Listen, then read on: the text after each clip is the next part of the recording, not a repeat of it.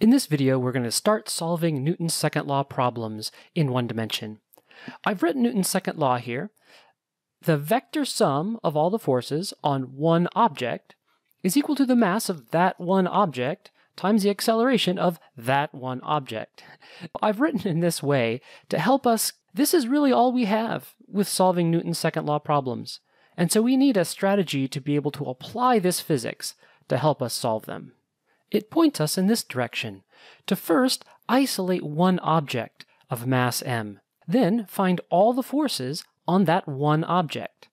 Sum those vectors, and we'll use a free body diagram to help us. And then set that sum equal to the mass times the acceleration, which is also a vector. And then we'll learn how to extract scalar relationships from that vector equation to solve the problem. Okay, so here's a problem. I have a 50 kilogram crate, and Alice is pulling on it with a tension of 200 newtons.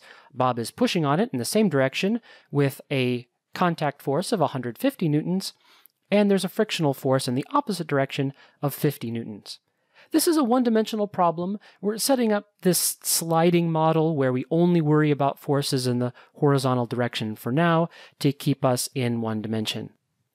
We want to know the acceleration of the crate. So we're going to apply Newton's second law to this problem. The first, isolate the object. Well, I think we know the object we want. That's going to be the crate. Next, we need to find all the forces on the crate.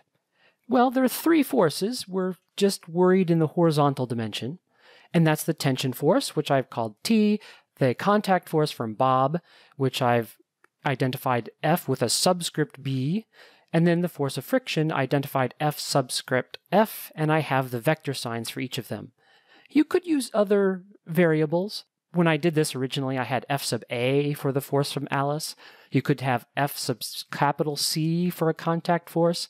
You want symbols that mean something to you so that when you see them, the meaning behind them is clear and not just random letters. We want to sum the vectors, and I'm going to start with a free body diagram. A free body diagram starts with a dot representing the object I have here.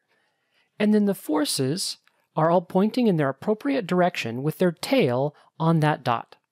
So I have the tension force and the contact force from Bob both going to the right, and then the frictional force going to the left. The other key part of the free body diagram is the coordinate system.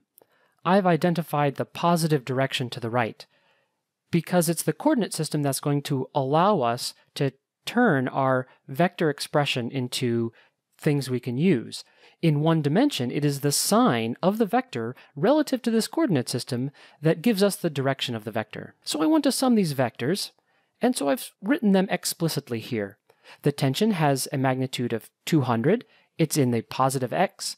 The force due to Bob is 150 in the positive x. The force due to friction, 50 newtons in the negative x.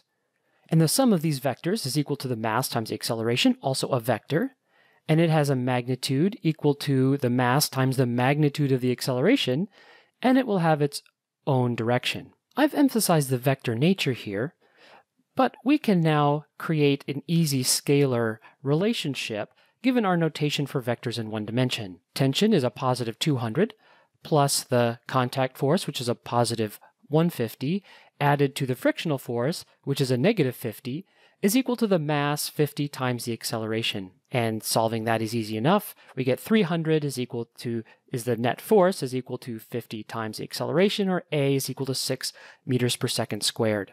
At this point, you might have said, well, okay, that was pretty simple. I could have done that a lot faster and skipped a lot of those steps. And that's true.